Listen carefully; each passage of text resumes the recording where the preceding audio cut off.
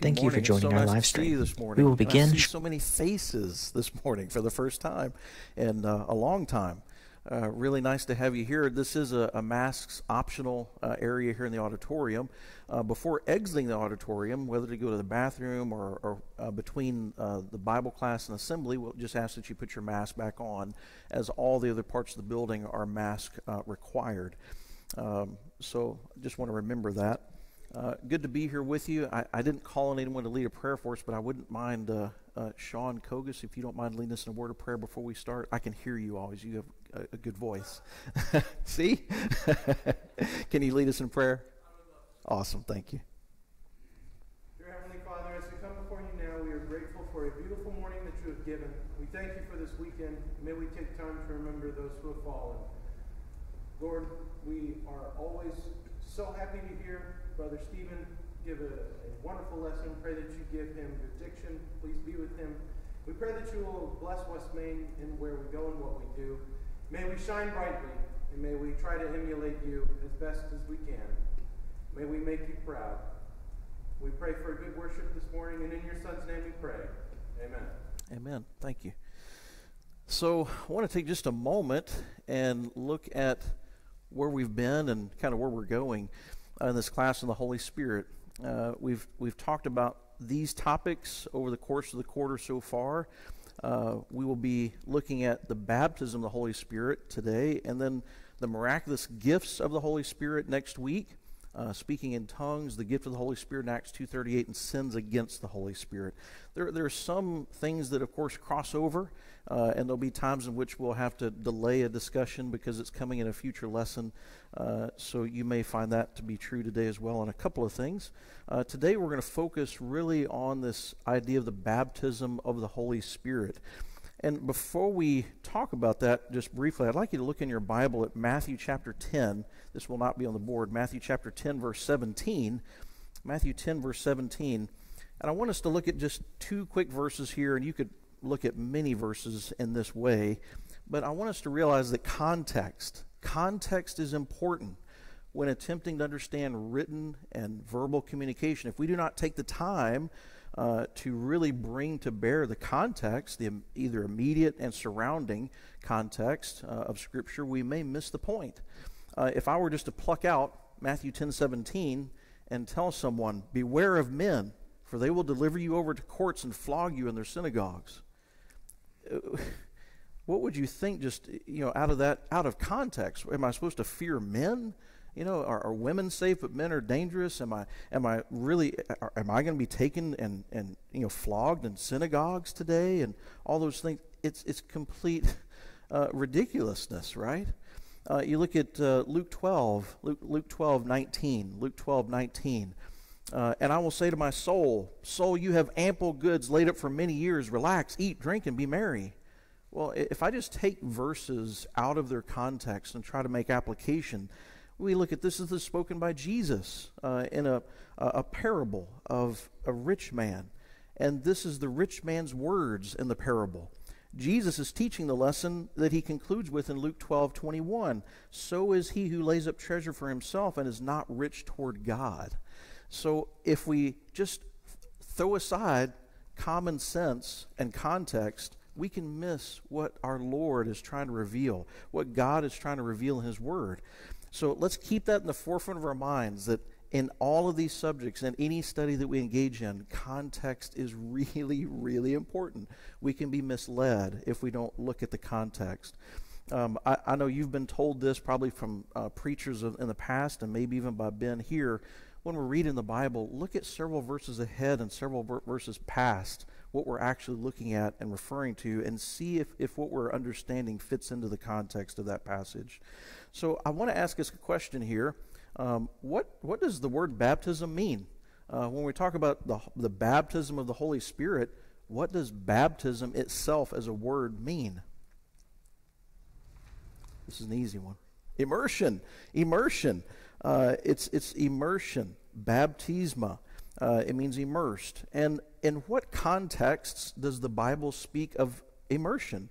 Not just in the context of baptism of the Holy Spirit, but what else does the Bible talk about when it refers to the word baptism? when it uses the word baptism, what kinds of immersions are we talking about here in the Bible? Yeah, water baptism. So we have water baptism, baptism in water. We have, what was John? John's baptism, what, of repentance. And his was in water as well, as far as the medium. We think about baptism of fire. We see that Jesus refers to his suffering on the cross as a baptism in Luke 12:49 through 50. So this is a term that's used to relate to immersion in something. Immersion. So we're talking about immersion of the Holy Spirit, being immersed in it, this baptism of the Holy Spirit. And what is baptism likened to in Romans 6:3 through 4 and Colossians 2:12? What is it likened to?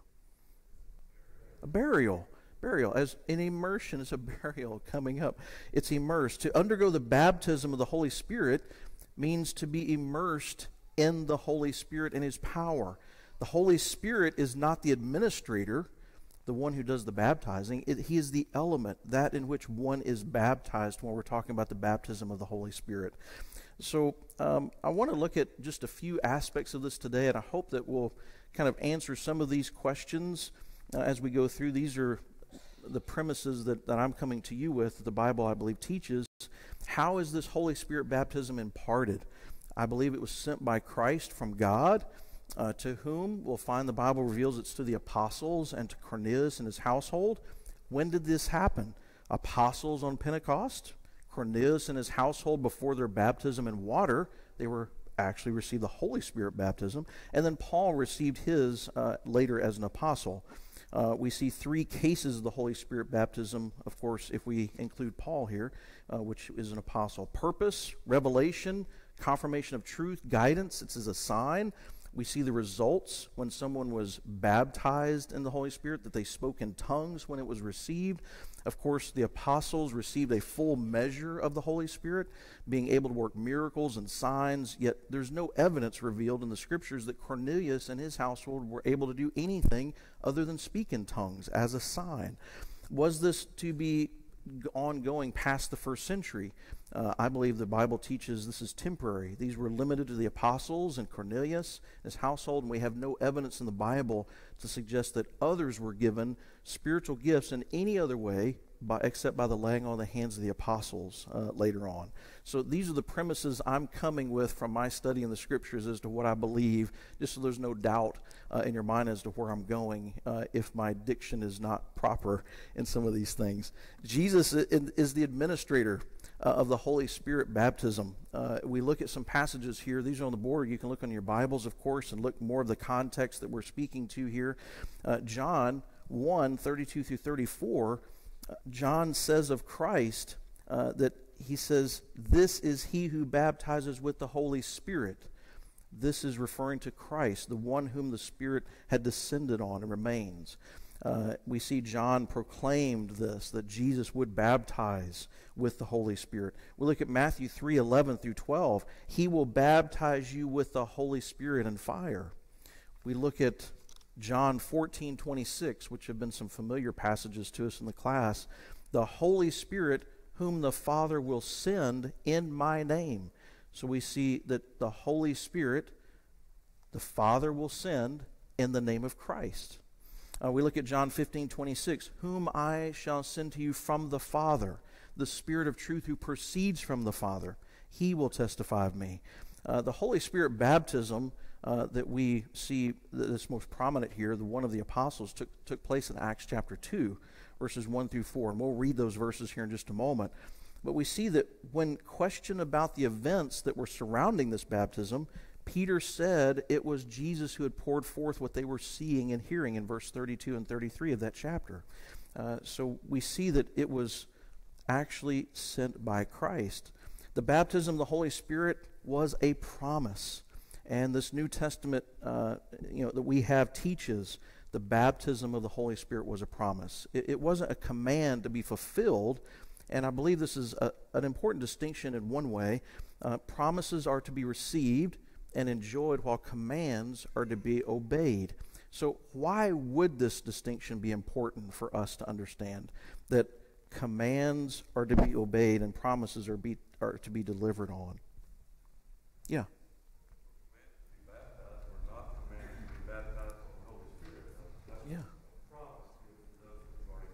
Yeah.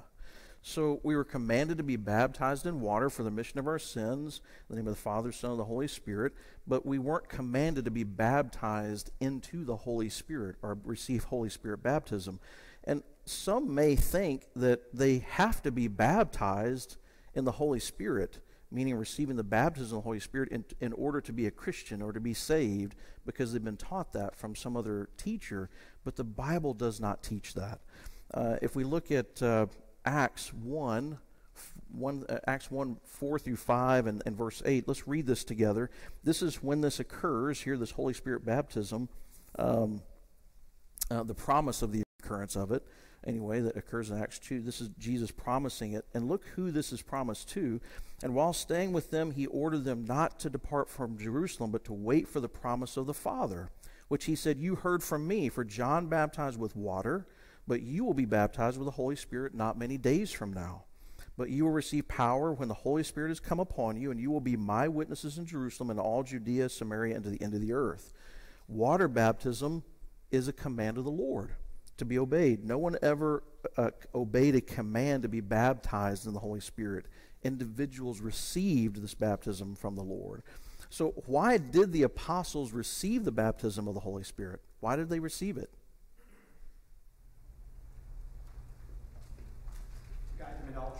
Yeah. It was promised to begin with, right? They were promised it, and they received it so that they would be guided in all truth and all the fulfillment of what Jesus had promised to them that would come. This was made to the apostles. It wasn't to all mankind. This promise was made. He told them to wait. The baptism would give them power. It would equip them to do the work of an apostle, to bear witness of his resurrection, to preach the gospel in his name to all nations. And we noticed in lesson number 5 previously, we took note of a special relationship between the Holy Spirit and the apostles. They would enjoy a measure of the Holy Spirit not promised to all men that would equip them to do their work. This power or measure of the Holy Spirit was given to them in Acts chapter 2 when they were baptized in the Holy Spirit by Christ. No one else received the Holy Spirit measure. This purpose, I think you can see lots of purposes in the Scripture.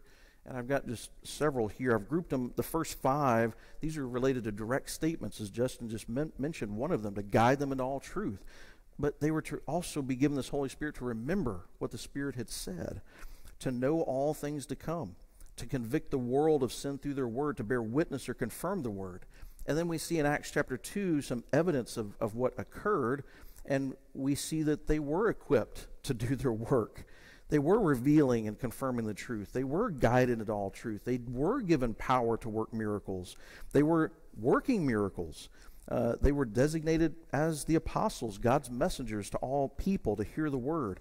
They were the ones to announce salvation was to come. They were to impart the ability to work miracles to others, give them spiritual gifts by laying on of their hands. The baptism of the Holy Spirit did not save the apostles. That was not how they were saved. And we'll find it did not save Cornelius and his household either, who had gathered to hear the message taught by Peter. That's an important point. We don't want to fall prey to this false idea that we have to be baptized of the Holy Spirit in order to be saved. We're not going to receive this Holy Spirit baptism. We were never promised it. It was never promised that we would receive this power. We look at John 14, 15, and 16 and remember a few things here. He will teach you all things and bring to your remembrance all things that I said to you. In John 15, 26, the Spirit of truth who proceeds from the Father, he will testify of me. John 16, 13, he will guide you into all truth. Who was Jesus speaking to in John 14 through 16? Who was he speaking to? The apostles. We read that in Matthew 26, 20, Mark 14, 17, and Luke 22, 14 in a previous lesson. John provides us more detail, but Matthew, Mark, and Luke also tell us specifically who was at this gathering, consisting of Jesus and the 12 apostles. So we don't have any doubts in our mind. That's who this promise was made to.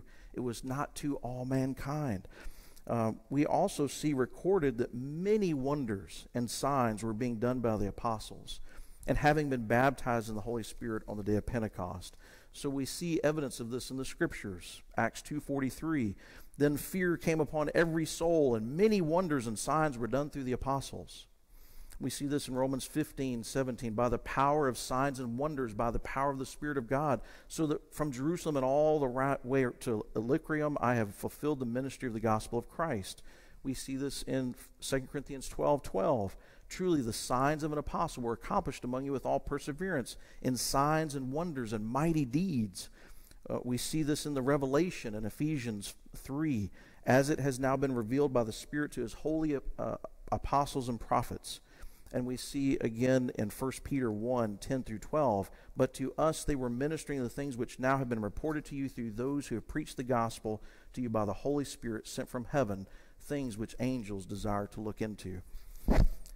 Is there anything in this idea, what I propose to you, anything that you see is out of line with Scripture? I'm speaking to a group of brothers and sisters in Christ here, and maybe some visitors here who are unbelievers, but the vast majority of you have studied these things and have looked into these things for yourself and developed your own convictions over these things. So are there things in what I presented to you very quickly that you disagree with, or that you find, Brother Estes, I think you're off. I don't think the Bible teaches this. I think it goes a different direction. I just want to make sure that we're all pulling the same direction from what we read in Scripture with this specific topic. It seems as though this topic is plucked out of Scripture and used by people of the world to justify positions that people can speak in tongues today, or that they have some special gift or special knowledge given to them, or they've been baptized, or they need to be baptized in the Holy Spirit in order to be a Christian in fellowship with God. And so that's the purpose of why we're really talking about this this specific topic today, because the world has misused this so poorly. I mean, they've just misused it. So tell me, what have I missed? What have I missed in this? We have several preachers in the audience as well.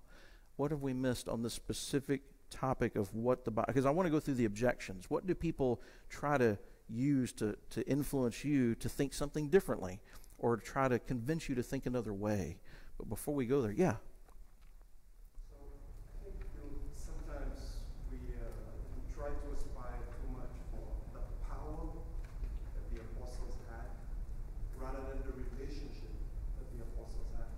Because in Matthew 28 and 19, Jesus tells them, go make disciples of all men, baptizing them in the name of the Father, the Son, and the Holy Spirit. Yeah. The apostles received a relationship, a very fond relationship with the Father, the Son, and the Holy Spirit. The Hebrew writer tells us that we now have something far better than what the prophets of old and the people of the Old Testament have. We have that relationship with the Father, the Son, and the Holy Spirit. And it's trying to get more than that. It's like, well, they have the power of, healing and signs like that. And that's what we want. A better example for us to learn from that is watch Simon, who came and said, I want this power too. And in essence, that kind of desire, God's going to expose that and help us see this is not what this has been about. They can kind of give us the New Testament. Yeah. The deal here, all of us have access to a relationship to the Father, the Son, and the Holy Spirit. Yeah.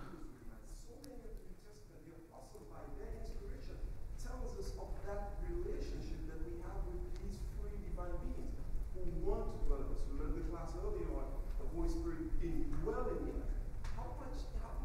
Why isn't that satisfying enough to recognize this relationship that God desires to have with us, and He anticipates that we're going to have with Him? So you're speaking to the purpose behind this Holy Spirit baptism. It wasn't to elevate them as men above other men in their own right, and so to speak. It was to deliver the word. It was to confirm the word. It was to guide them so that we could have this revealed to us. We don't need anything else as far as miraculous power today. It's been confirmed. We have all this recorded. I think what pops into my mind, Dane, as you were making your comment, is thinking about how Jesus handled the temptations from Satan in Matthew chapter 4. Jesus himself did not enrich himself through his power, his deity. He could have satisfied his hunger. He could have done all sorts of things, but that was against his purpose here. Just the way the apostles weren't using these gifts to demonstrate their power or have something that was intrinsic to them. It was always about glorifying God, confirming the word that they were revealed by God to verify.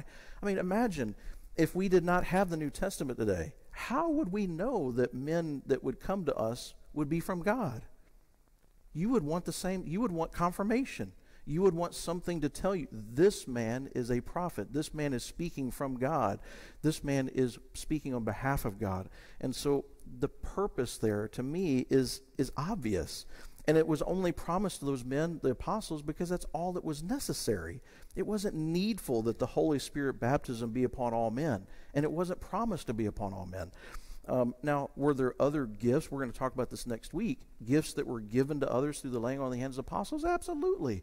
That was needful, but the Holy Spirit gave to those as he willed. It wasn't as if this person was instilled with some power that was self-serving or to elevate them in the minds of other men. The elevation, we find, came from men seeking gifts that they thought were more impressive because they were more obvious and exposed to others, like speaking in tongues. We'll find that out in a couple weeks as well. I think that was what you're really trying to get at is the purpose of it. And we ought to be satisfied with the wonderful blessings we have in our relationship with God. We have this relationship today, and the purpose of those Holy Spirit gifts were to help us understand how to achieve that relationship. And we have it. We have it. The miraculous gifts are not necessary. One other person had their hand up, I think. Yeah. Kind of get it from 1 Corinthians 13 when it talks about love. Mm-hmm. It talks about love never faileth, but whether there be prophecy, whether they shall be done away, whether there be tongues, they shall cease, whether there shall be knowledge, it shall be done away.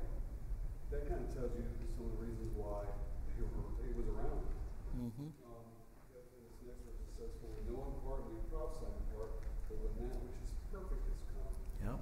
that which is done in part shall be done away." Yeah. It's not talking about Jesus. Sometimes think it's Jesus, but it says that is not referring to Jesus. Yeah. It's referring to the Bible, which of course is inspired by it. Which would be applicable to both the Holy Spirit baptism, the apostles, what the power they had, and also those that had their hands laid upon them. That wasn't going to be necessary at a future date. And we'll talk about that more next week. That's coming next week too. I saw one other hand, and then we'll move on so we don't run out of time to cover that. Someone have their hand up over here? All right, great. I really appreciate your comments. I truly do. This seems to me like it's a more direct, more easily understood concept than some of the things we've talked about so far. So I don't want to belabor it, but let's look at this objection, number one, that was offered in the book.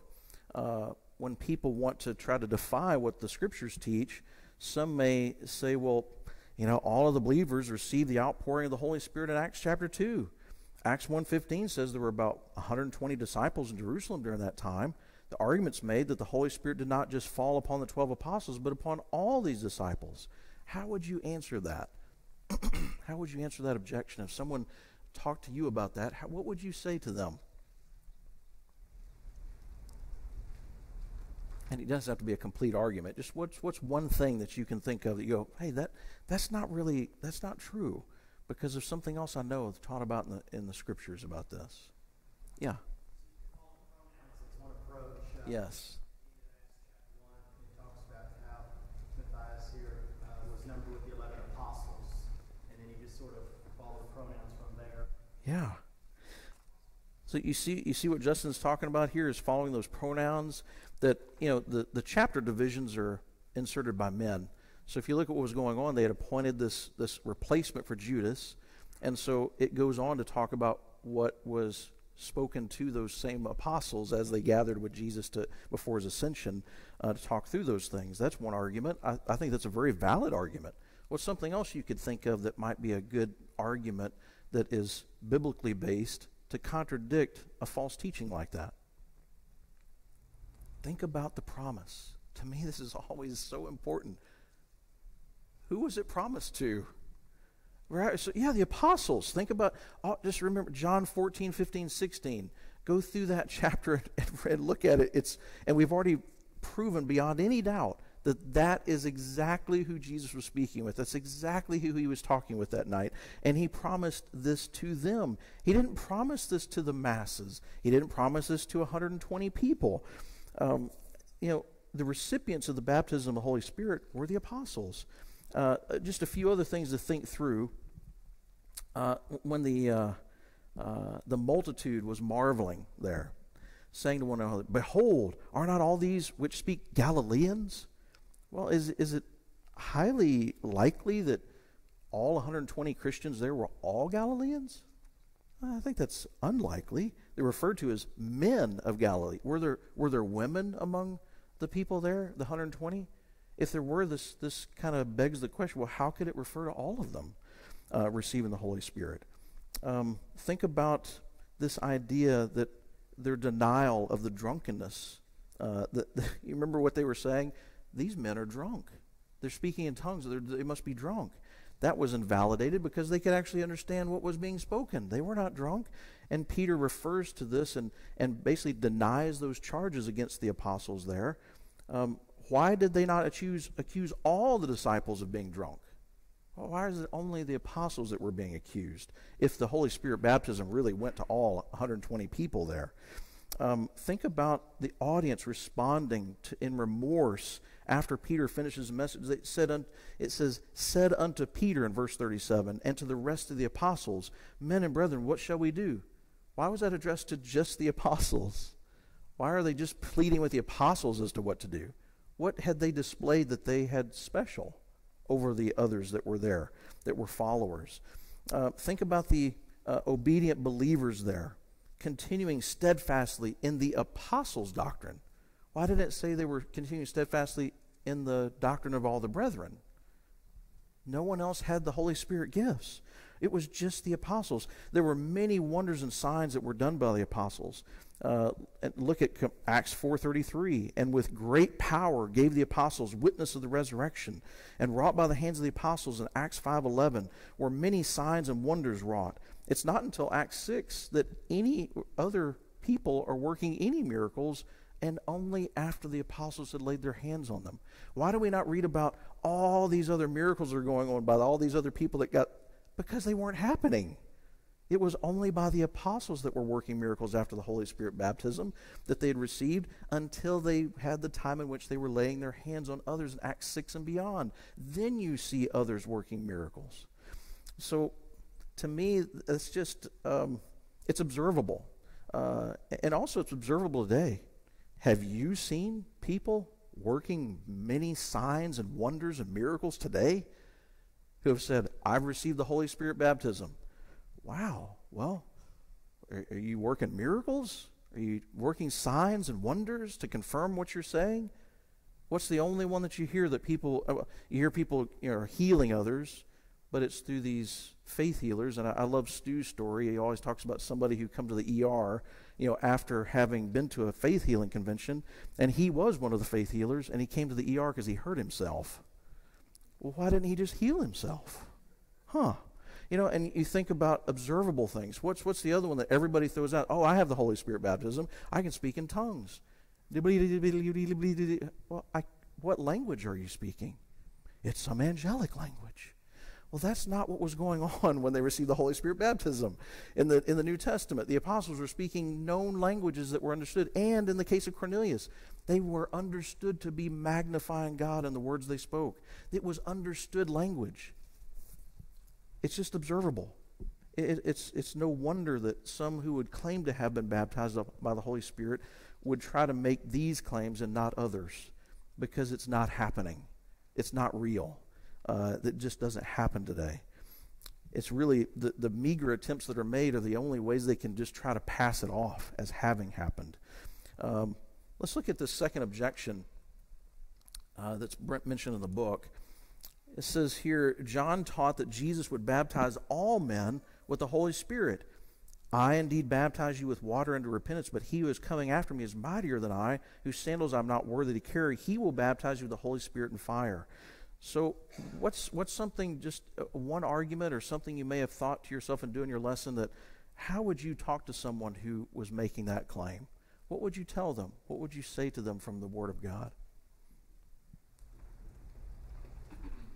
Yeah, Stu? Read the next sentence. Read how Jesus came to divide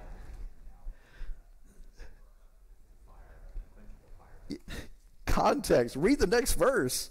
Just keep going. Keep reading a little bit. He's talking about this fire is, of course, not related to the Holy Spirit baptism. This is talking about this chaff he will burn with unquenchable fire. Hell is an immersion in fire. Remember the definition of immersion in? So to be immersed in fire in the scriptures is usually speaking of judgment of some sort. But we know he talks about everlasting fire in Matthew 18:8, and talking about the everlasting fire prepared for the devil and his angels in Matthew 25:41. Jesus was not promising that everybody would receive the baptism of the Holy Spirit and the baptism of fire. He was talking about the baptisms that Jesus was going to be administering. Some men would be baptized by Jesus with the Holy Spirit, and some would be baptized with fire and judgment in the end. We learn from other passages that the baptism of the Holy Spirit was promised to just the apostles.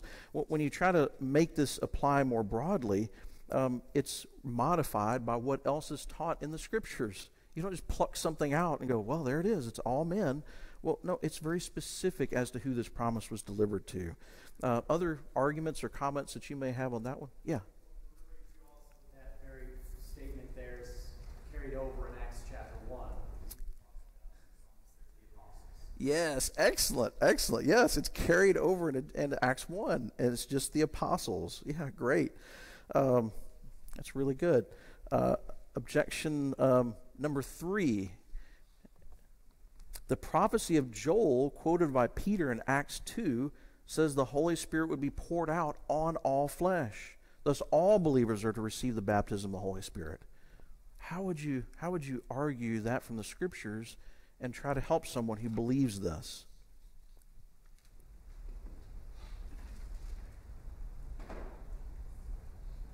What do you think? Kind of a similar argument that we've been making, right? Some of these arguments they're pretty well answered with what we've been talking about in John 14, 15, 16, much of the time. What else might you think of? Yeah, Stu? Clearly, it was seen. They were seen, and the Holy Spirit was poured out on those people in that time. We're the benefits of that. We are the beneficiaries of that now, in that we have the Spirit as well through the word that they protected. Yeah.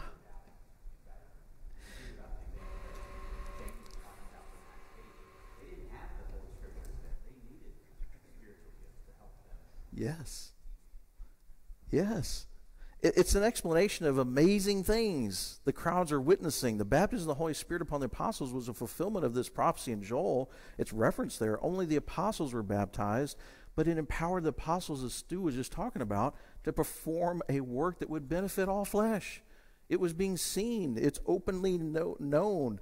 And some believers would receive miraculous gifts in a limited measure in the future, through the laying on of the hands, but all flesh receive the gospel message inspired by the Holy Spirit through the preaching of the apostles and extending the invitation that whoever calls on the name of the Lord shall be saved. And then lastly, which we may have to finish next week, we've only got a couple more minutes, this fourth objection: what about the household of Cornelius?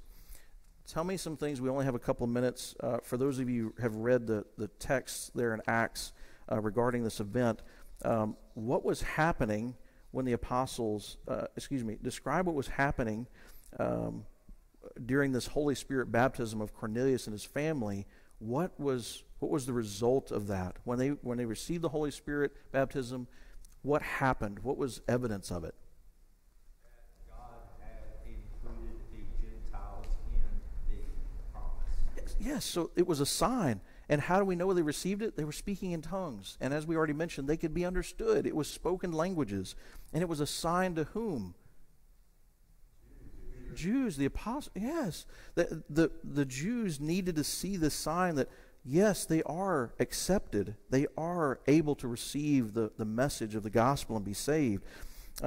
What event did Peter liken this to? He says, yeah. Holy Spirit fell upon them as upon us at the beginning. How did they display that the Holy Spirit baptism had occurred They were speaking in tongues. Found them the same way. This is from God. This is a sign from God. We'll finish this discussion of Cornelius and read the text and go through a little bit more next week. And let's all come prepared to study the lesson number 10, the miraculous gifts of the Holy Spirit. Thank you so much. I appreciate your participation.